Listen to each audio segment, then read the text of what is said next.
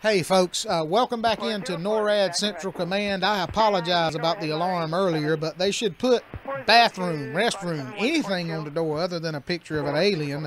Anyway, I'm not allowed to talk about that door anymore.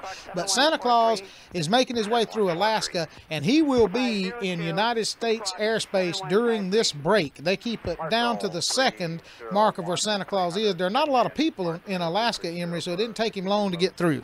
Yeah, he's really going to make quick work of Alaska, and then he'll be on his way.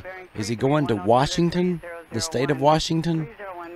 They just said he was going to come in to the country in the northwest. They didn't say, they wouldn't tell us specifically where, I guess for security reasons. It's exciting. He's almost in the continental United States, where we all can say he's almost here.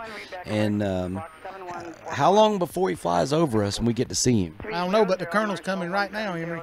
Well, all right, tell you what we're going to do. We're going to go. We may be getting escorted outside for good. We're not sure because Shane keeps pushing the wrong buttons, opening the wrong doors.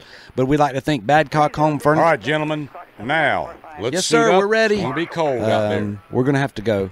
This is WIXE broadcasting live from NORAD. Next time we talk to you, we may be outside and see Santa Claus actually fly over. Merry Christmas.